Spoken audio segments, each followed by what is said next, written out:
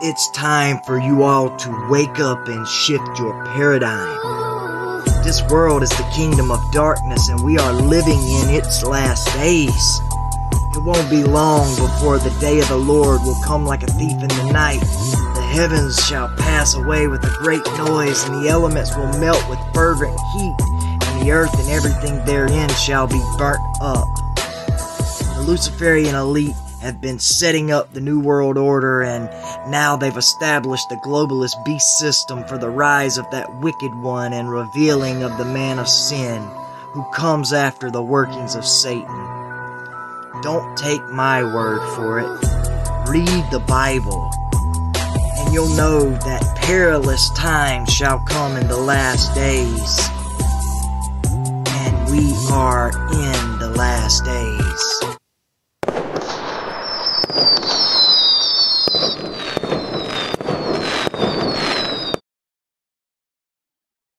Welcome, I hope you're blessed in the Lord today. In this video, we're going to start a series on gospel foundations. This channel was originally started so that I could lay out a systematic kingdom theology so that I could send to friends and people that I know when they had questions about different issues of theology. Now, when I say a systematic kingdom theology, I mean it's a practical theology that can be lived out in our lives, and in fact, one that if it's not lived out, doesn't count for anything. It's a disciples theology, and it's one that is gospel-centered and kingdom-focused, and I wanted to be systematic. Now, I kind of did some of this in the series on how to interpret the Old Testament and the different ways of interpreting the Scripture, when I talked about Calvinism and Hebraic roots and a few different things. Also, when we were talking about the law of Christ, that's part of the series, but that's way down the line. That's in the middle of the series. And so we're going to go ahead and start right at the beginning and just go step by step, God willing, through this systematic theology. I'm probably going to only make a video a week from now on for the foreseeable future. The things in Indonesia, the ministry here in Indonesia is getting busier, which is a good thing, praise God. And then also the channel, the Indonesian channel, I make a couple videos. I've been making 3 videos a week. I'm going to go down to 2 videos a week. And even making 2 videos in Indonesian is a lot more difficult for me than making, even 5 in English, just because I have to edit them. I have to edit down because my Indonesian is kind of, in Chinese we'd say luan chi ba zao, means it's kind of here and there, and so I have to edit out the parts that are not quite understandable, and so it takes more time. But I'm going to go ahead and just keep using this channel to kind of lay out the case for a systematic kingdom theology. And we're going to start with the question, what is the gospel, or how to summarize the gospel? Now, if we were in the same room and we were having a discussion about these things, I would ask, what is the summary of the gospel? And so a lot of times people in evangelical circles, the answer will be something like, Jesus died on the cross for our sins so that we could be forgiven and have eternal life. All those things are true. Jesus did die on the cross. He did die on the cross for our sins so that we could be forgiven and so that we could have eternal life. But that is not the core of the gospel. Even though it is certainly a main aspect of the gospel, it's not the very central message of the gospel.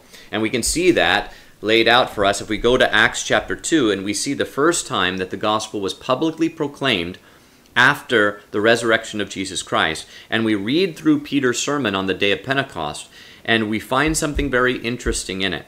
If I were to ask you, where in the sermon does he mention the death of Jesus Christ, we would read it in verse 23.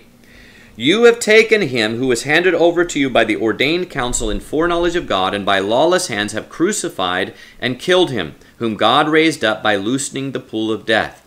Now, what we'll note by this is that in reading this, he doesn't tell us why Jesus died. He doesn't tell us that Jesus died for our sins so that we could be forgiven. He doesn't say that he died for sins at all. He just says that you wicked men, you killed him. You killed him, you put him to death, but God raised him from the dead. And so we see that Peter only mentions the death of Christ primarily in this message because he wanted to emphasize that Jesus was risen from the dead. And so we need to understand that the very core and central point of the gospel is that Jesus is risen. But it goes even more if we look at the summary of what Peter says here in verse 36. After preaching his message, he sums it up in this way. Therefore, let all the house of Israel assuredly know that God has made this Jesus, whom you have crucified, both Lord and Christ. So we see that he talks about the death of Christ so that he can emphasize the resurrection of Christ, and then he talks about the resurrection of Christ so that he can say that God has made this Jesus, whom you crucified and whom he raised from the dead, has made him Lord in Christ. And so if we wanted to sum up the gospel, we would sum it up with Jesus is Lord. Now let's go ahead and turn to, I've kind of given away my normal punchline, but if we go over to Romans chapter 10, what I'll often do when trying to teach this subject is I will tell somebody to tell me where, I'll give a test, whether it's a congregation or to people that I'm teaching, I'll say, where in the Bible does it say this, and ask and see if they can guess what verse this is in the Bible.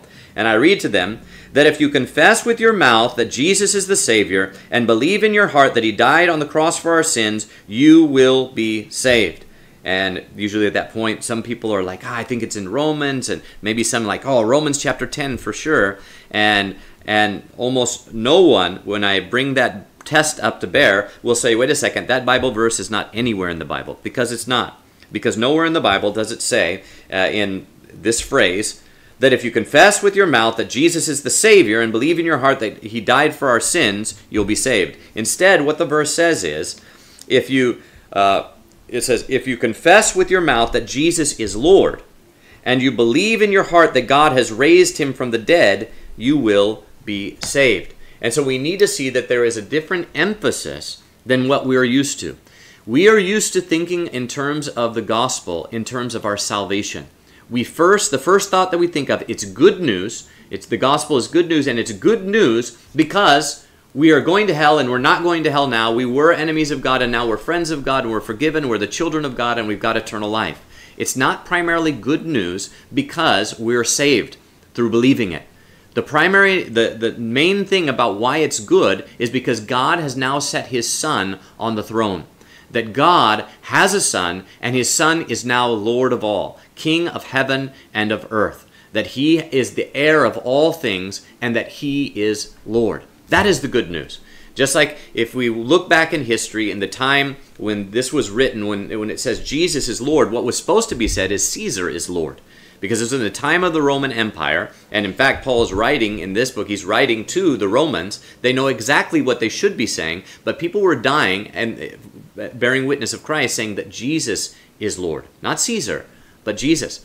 And oftentimes when the term gospel was going out, it was to proclaim that Caesar now has a son. When there was a birth of a new son, the birth of a new, the emperor had a son, they would say, this is good news. And they would proclaim that the emperor now has an heir. He now has a son. And so when we proclaim that Jesus is Lord, we are proclaiming the good news. And that's good news, whether we believe it and receive eternal life, or whether we reject it and go to hell, it is still good news. It is good news from God's perspective and from God's kingdom perspective that his Son is now seated on the throne. And this is the main thing that we want to get in this video today, is that we understand that the gospel is not primarily about us. It is about Jesus Christ first and foremost. This is why if we turn back to, if we go to Mark chapter 1, and we read what it was that Jesus preached. We go to Mark chapter 1 and verse 14. It says, after John was put in prison, Jesus came to Galilee preaching the gospel of the kingdom of God. So he is preaching the good news of God's kingdom. The time is fulfilled and the kingdom of God is at hand. Repent and believe the gospel. So what is at hand? Or what time is fulfilled? The time that is fulfilled is now that the kingdom of God is coming to earth. The kingdom of God is coming on earth. That's the good news. So repent and believe the gospel. What gospel? That the kingdom of God is here. That the kingdom of God has now drawn near. That is the good news that we should believe. And so why should we repent? Because the kingdom of God is near. Because he is now coming to rule and to reign. And since he is coming to rule and reign, we better repent and make sure that we are in line with him. Because he is the one that has the power to lift up one and to bring down another. And he is the judge of all the earth. And so we should submit to him. We should submit to God. We should repent. And we should believe the good news that the kingdom of God has come. And so this is one gospel, the gospel of the kingdom of God. But if we jump up to verse 1, we read about a different gospel. It says, the beginning of the gospel of Jesus Christ, the Son of God. So is this indeed a different gospel, the gospel of Jesus Christ and the gospel of the kingdom of God? No, it's not, because what does it mean, the gospel of Jesus Christ? What does Jesus Christ mean? Jesus Christ means Jesus, that is the Savior, the Lord saves, and then it says Christ. He is the anointed one. He is the King. So we're basically saying Jesus the King, the Son of God, the heir of all things. That is the good news. So the good news of the gospel, or the good news of the kingdom, is that God's Son, the King, has now come. And he's come to save us because he is the Lord, our Savior. The Lord saves, Jesus. So we see here that it's not two different gospels, but it's two aspects of the one gospel. And the emphasis is not on us. Even though it says Jesus, meaning Yeshua, the Lord saves, that's not emphasizing only to us, because he is the King, he is the Son of God, and the good news is that the kingdom of God has come. And we see it as we go and we read on. Many people will think, well, the deity of Christ is only mentioned, in the Gospel of John, but it starts off very clearly in Matthew's or Mark's Gospel. In the beginning of the Gospel of Jesus Christ, the Son of God, as it is written in the prophets, look, I am sending my messenger before your face, who will prepare your way before you. The voice of one crying in the wilderness, prepare the way of the Lord, make his path straight. John came baptizing in the wilderness and preaching a baptism of repentance for the remission of sins. So the beginning of the gospel of Jesus Christ is that John the Baptist came. But what did John the Baptist come to do? He came to preach repentance and prepare people and prepare the way of the Lord. And so Jesus Christ, this is a passage that was written about Yahweh. Jesus Christ is God in the flesh, and he has come, and this is the good news, that God's only Son, his eternal word, has become flesh and is now coming to dwell among us. And he is coming not only to dwell, but he is coming so that he can be made Lord, just as we saw in Acts chapter 2, verse 36. This is the goal, or this is the main core of the gospel message, that Jesus is the King, that Jesus is Lord. So we understand that the good news that's preached, Jesus says it in Matthew chapter 24, he says that, and this good news of the kingdom, this gospel of the kingdom shall be preached to all nations as a testimony, and then the end shall come. So this gospel of the kingdom is the good news. So it's focused on the kingdom of God.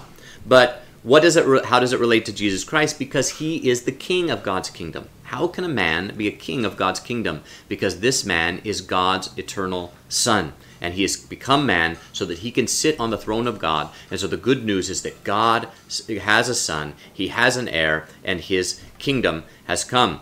So how does this relate to our salvation, or does it relate to our salvation? If we turn to Acts chapter 20 and start in verse 24, we read this.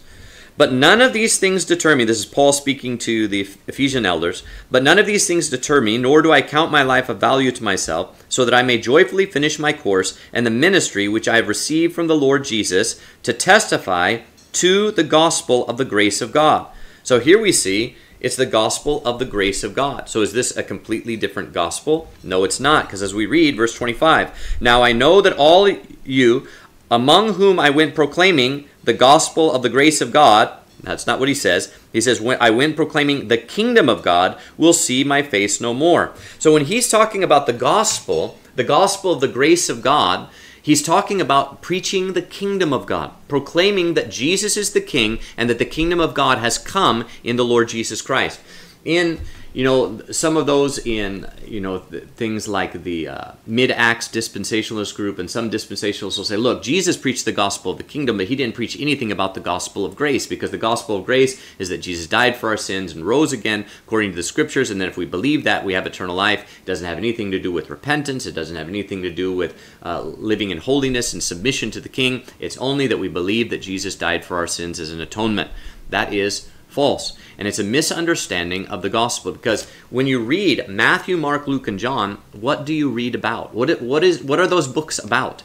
They are about God becoming flesh, living and teaching his commands and his ways, and then going to the cross and dying, and then rising again and becoming king and being seated at the right hand of God and giving a commission to his people to go out and make disciples of all nations, teaching them to obey all that he has commanded. That's what Matthew, Mark, Luke, and John are about. That's where they're called the four Gospels, because they are the message about Jesus Christ. And so the apostles were all preaching that message. But Jesus Christ himself was telling the apostles.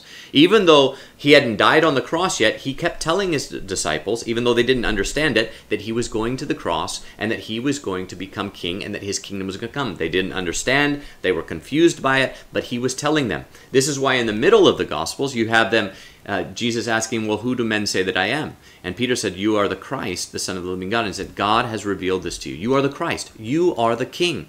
And when he went before, the rulers of Israel, and he went before Pilate, what did he tell them? Yes, he is the king. He will be seated at the right hand of God from now on. That for this reason he came into the world to be king and to testify to the truth. And so this is what the message that was being proclaimed, that the kingdom of God had come and that he was the king. He is the Christ. This is why if we believe that he is the Christ, what does it mean, believe he is the Christ? We believe that he is the Lord, that he is the one that is risen, that he is the one that has been placed on the throne, and that he is ruling over God's kingdom. If we believe in him, the Messiah, the Christ, the anointed one, then we shall be saved.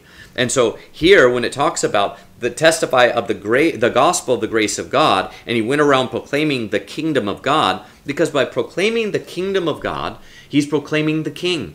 And the king is the one that is going to judge the world on the day of judgment, but he's also the one that saves those who will be waiting for him patiently and faithfully, waiting on him in hope until that day when he returns. Then he will resurrect them from the dead, and they will have eternal life. This is the gospel of the grace of God. It's the gospel of the kingdom. Jesus is the king, and he has power to save, and he has power to judge. And so it's a gospel of grace, because through Jesus Christ going to the cross, through Jesus Christ rising from the dead and being seated at the right hand of God, he now has all authority in heaven and earth, including authority to forgive sins, to save to the uttermost all that come to God through him. He is the way, the truth, and the life, and we come to God through him. He is the one seated at the right hand of God and making intercession for those that call upon him.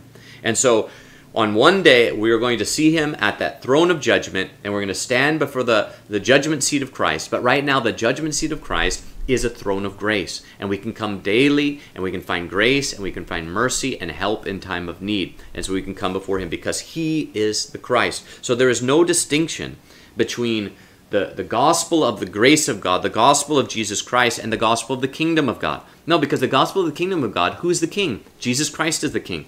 What kind of king is he? He's a king that's going to judge his enemies that refuse to repent, and he's a king that will save those that will bow before him, submit to him, and place their trust in him. So we need to understand this message. If we flip back to Psalm chapter 2, we can see this written very clearly. Psalm chapter 2, we see the prophecy of today I have made you my son. We see this in, if I can find Psalm chapter 2. Psalm chapter 2 in verse, let's see, just start in verse 2.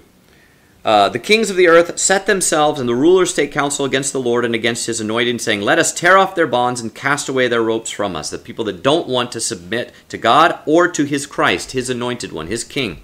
Verse 4, he who sits in the heavens laughs, the Lord ridicules them. Then he will speak to them in his wrath and terrify them in his burning anger. I have installed my king on Zion, my holy hill. So he's talking about setting the Christ, making him Lord, making him Christ, making him king.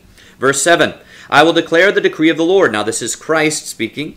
He said to me, you are my son, today I have begotten you. Ask of me, and I will give you the nations your inheritance, and the ends of the earth your possession. You will break them with a scepter like iron, and you will dash them in pieces like a potter's vessel. He was given all authority in heaven and on earth. Verse 10, now then, you kings, be wise, be admonished, you judges of the earth. Serve the Lord with fear, tremble with trepidation. Kiss the Son, that means bow before him in homage, lest he become angry, and you perish in the way, for his wrath kindles in a flash. Whose wrath is this? This is the wrath of Jesus Christ, the Son of the living God. If you've seen him, you've seen the Father.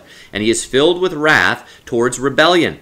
But Blessed are all who seek refuge in him. If we turn in repentance, as we repent, and we place our trust in the King, and we submit to him, we shall be saved. We take refuge in him. This is the gospel of the kingdom. This is the gospel of Jesus Christ, and this is the gospel of grace if we will turn to him. Now let's go ahead and look through a few more passages just to make sure that this is clearly what is being taught. We'll see it more as we go through this, this endlessly long series. We'll see it as we go through it in the epistles. But right now, let's look at it here in the book of Acts. If we go to Acts chapter 8, and we read about, let's see here. Acts chapter 8, whenever Philip is going to preach in Samaria, so it says in verse 5, Philip went down to the city of Samaria and preached the Christ to them. When the crowds heard Philip and saw the miracles which he did, they listened in unity to what he said. So notice that the miracles were given as signs and wonders to draw attention to the word of God. So if somebody is doing signs and wonders and they are not preaching the word of God, then there's really no point to it. They need to be preaching the gospel of the kingdom to people and proclaiming Christ to them so that they can turn their attention to that. On the other hand, those that would say that, no, we just have the word, we just go preach the word. Yes, but the gifts and the miracles are what draw attention to the word. And so miracles and signs and wonders can't save anyone, but they sure can get the attention of many. And in fact, they get the attention of the whole city so that they pay close attention to what was being said by Philip. And so we see, if we jump over to verse 9, we see that there was a man, Simon the sorcerer, who was leading people astray with all of his miracles. But in verse 11 it says, they listened to him because for a long time he had astonished them by his sorceries. But when they believed Philip preaching about the kingdom of God and the name of Jesus Christ, both men and women were baptized. And so, what does it mean they were baptized? It means that they repented. Just like Peter in Acts chapter 2, when they asked him, after he concluded his sermon, which was summarized with Jesus is Lord, that was the end of his sermon. He dropped the mic at that point and said, it's over. I proclaim to you that Jesus is risen, that he is the king. Then, when they heard this, they were stung in the heart. Verse 37, Acts chapter 2. They were stung in the heart and said, brothers, what shall we do? Peter said to them, repent and be baptized, every one of you, in the name of Jesus Christ for the forgiveness of sins, and you shall receive the gift of the Holy Spirit. And so this is what was being proclaimed. It says that he was proclaiming the kingdom of God and the name of Jesus Christ. Why those two things? Because the kingdom of God has come. That's the good news. How has it come? It's come through Jesus Christ, who was rejected by his nation, who was hung up on a cross and received a crown of thorns, a plaque that said this is the King of the Jews, and that he was lifted high and lifted up, and he was the king. He became king on that cross, and then he was risen from the dead, and he was made Lord of all. And so Philip was preaching the kingdom of God and the name of Jesus Christ, and they were baptized. What did this mean that they were baptized? It meant that they turned from their rebellion against God, and they placed their trust in the one who had died and is now risen.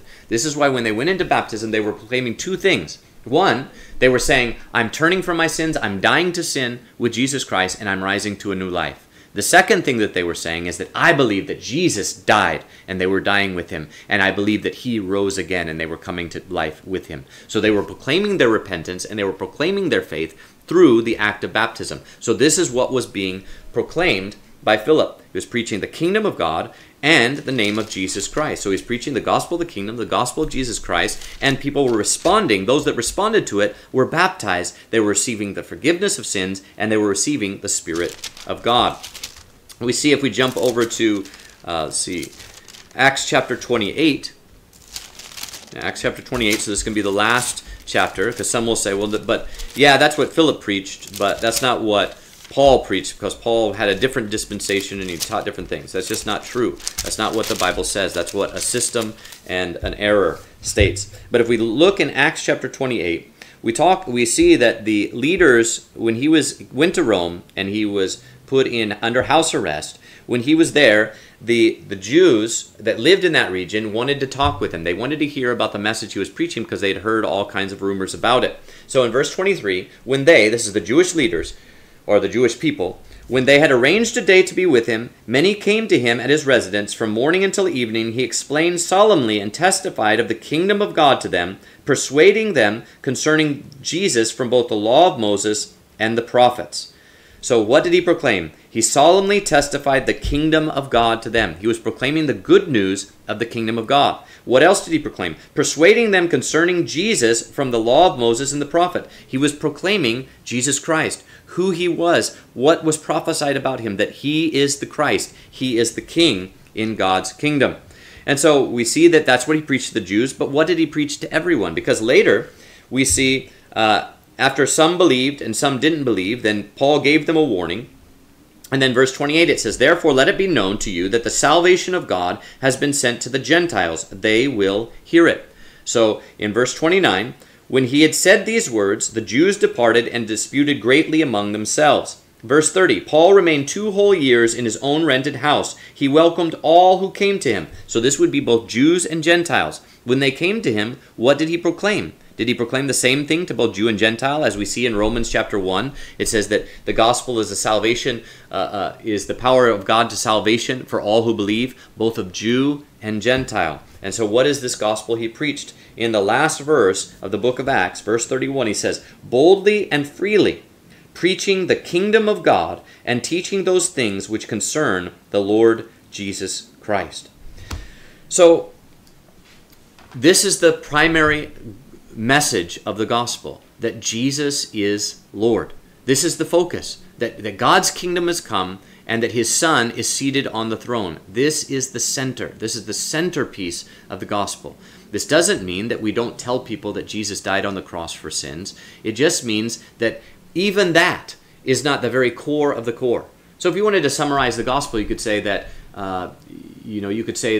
God's Son, eternal Son, became flesh, that he lived a holy and godly life, that he died on the cross for our sins, that he rose from the dead, and he's seated at the right hand of God, has been made Lord of all, and that he's coming again one day to judge the living and the dead. And so all those that will repent and trust in Jesus Christ and walk with him will receive eternal life, but those that do not will be judged and be damned for all eternity to hell. That's the summary of the gospel. Or you could summarize the gospel as Paul did in 1 Corinthians chapter 15, when he said the summary of the gospel is that Jesus died for our sins according to the scripture, that he was buried, and that he was rose from the dead according to the scriptures, that he died and rose again. That's also a good summary of the gospel. That's what we see in the act of baptism itself. And so we can know that, of course, Jesus' death and resurrection is included that, and in that summary in 1 Corinthians 15, that he died for our sins according to the scriptures. And so we have no reason to exclude the fact that Jesus died for our sins, but what we want to see is that not only in Acts chapter 2, but throughout the entire book of Acts, anytime the gospel was publicly proclaimed, there, at least in the summary that was given to us by Luke in the book of Acts, there was never a mention that Jesus died for our sins. It's never mentioned. So that doesn't mean that they didn't say it. It just means that whenever, Luke was making his edits to be able to summarize what he wanted to say, he didn't feel it was necessary to include that Jesus died for our sins. He wanted to focus in on the fact that Jesus is the risen King, because that is the core of the gospel. Jesus is Lord. And so we need to understand that, and one of the important reasons we need to understand, this is why this is foundational, is because people that think that the gospel is Jesus died on the cross for my sins so that if I believe, I'll be forgiven and have eternal life, and they think that is the gospel, that that's the whole summary of the gospel, that that's it in a nutshell, and that there's nothing else to it, and that that's the focus of it, is our salvation through Jesus dying on the cross, then a lot of those people then come to think that discipleship and obedience to the Lord Jesus Christ is optional. It's something that we kind of grow into, or maybe we never quite grow into it, but we're saved because we're saved through believing that Jesus died on the cross for our sin. But the biblical gospel is that Jesus is Lord, and there is no way to disconnect that Jesus is Lord from a life of trusting obedience and loving obedience to him. This is why Jesus said, "Why do you call me Lord, Lord, and do not do what I say?" And that on that day many will come to him and say, "Lord, Lord," and he'll say, "I never knew you, you workers of lawlessness. You call me Lord, but you don't submit to me as Lord." And so he's going to reject them on that day, because the gospel is summed up, Jesus is Lord. And not only for others, when we proclaim the gospel so that it's clear to them that when they are becoming a Christian, they are renouncing their old life, they are denying themselves, they are taking up their cross, and they are following Jesus. That is what it is to become a Christian. Following Jesus means trusting Jesus. And trusting Jesus means following Jesus. You can't separate the two. Here in on my street, there's a lot of chickens that run around, and so when I drive out, I see the chickens, and they kind of scatter, but they also sometimes have little chicks. And so I can't see in front of my car, and it's a narrow road, and I've got to get by, and so I've got to keep moving. But sometimes I see the chicks running around, and I can't tell whether I'm going to hit them or not. But when I see the mother way over there, I know that the chicks are safe, because I know that the chicks follow the mother wherever she goes. And the mother is wiser, and she gets out of the way of my car, and so they follow her wherever she goes. And we, those that follow the Lord Jesus Christ, are those that follow the Lamb wherever he goes. We trust in him. And because we trust in him, he leads us to eternal life. And we walk after him, so that where he is, we will be also on that day. And so in the same way that the chicks follow their mother because they trust him, we follow Jesus because we trust him. So to separate faith and to say that we believe some facts that Jesus died on the cross, this is not biblical.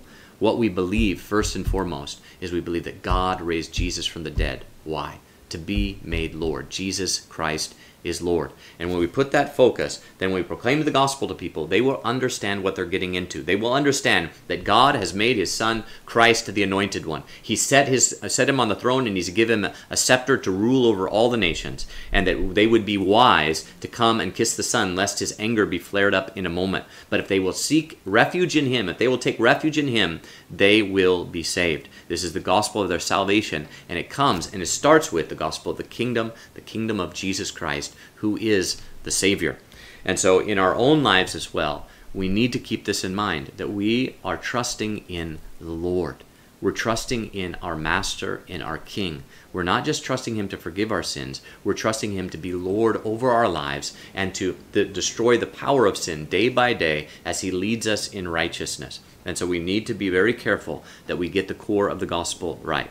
So again, I don't want to give the impression that we're saying that, oh, Jesus dying on the cross for our sins is not a core part of the gospel. No, indeed, it is a core part of the gospel. But there's something that's even more fundamental, that we need to start with that first. And we need to branch out from there, slowly expanding our understanding of the gospel. The first thing is Jesus. If we want to really summarize the gospel, it's one word, Jesus. If we want to summarize it again in 3 words, Jesus is Lord. If we want to, let's see how many words that would be, but maybe 5 words. Jesus is the risen Lord.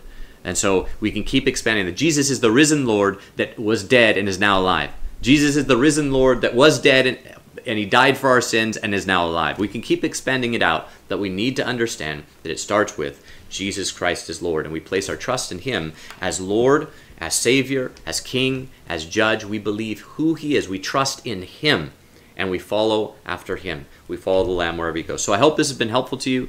Again, as I mentioned, this is just going to be the beginning of kind of a Bible study that we're going to go through systematically to understand kingdom theology, to understand a practical theology that must be worked out in our lives, that must be walked out, that we must submit to the King. And we're going to understand, God willing, many different aspects of this. And it's going to be focused on the kingdom. It's going to be focused on the King and this gospel, which is centered on Jesus Christ, not on us. It's centered on his kingdom first, before it's centered on our salvation. Hope this has been helpful to you. God bless.